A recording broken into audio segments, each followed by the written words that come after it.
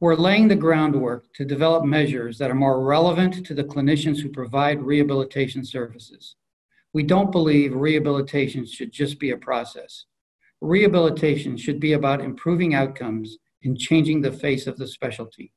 The only way to do that is by standardizing outcomes, analyzing the data, and proving that what you do is making a difference.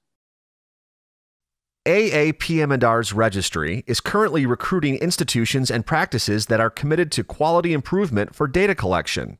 If you are interested in learning more about our registry, please contact registry@aapmr.org.